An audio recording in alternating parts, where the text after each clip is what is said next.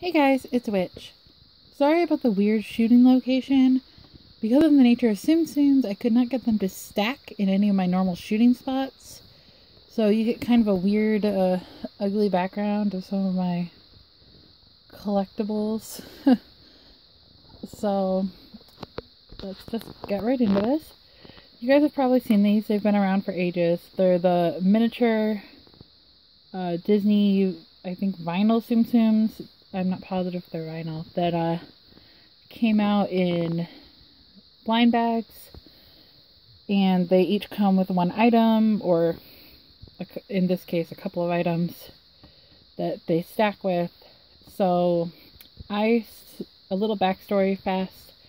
I love Tsum Tsums, but because I already collect so many things and whatever, I promised myself I was not going to collect Tsum Tsums, at least not new Tsum Tsums.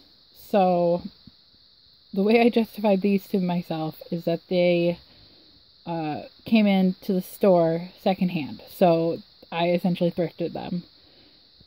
And so I paid 49 cents each for them, which, if you collect Tsum Tsums, you know is nothing. They also had Lucky and his TV, but the kid who had owned them before I got my hands on them had colored all over him, so I didn't take him as well, because as a collector, it just didn't make sense to me. So I want to show you guys the ones I got. So I got Mickey. Oh, I just knocked everything over. Okay, so I got Mickey. He's super cute. I love his little tail. And he comes with the stackable film roll, which is so cute. And for you guys who may not have seen them for some reason, you can stack them on top or below. So,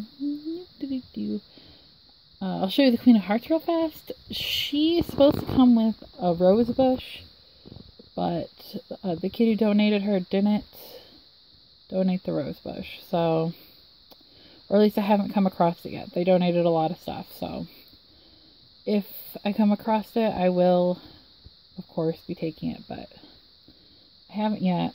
My favorite part about her is that, like, she's got this funny underwear on. Like, the detail on these tiny figures is just amazing.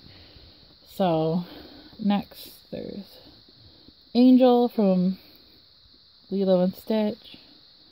She comes with the most pieces. This wave part comes in 2 pieces, and then the surfboard is also separate.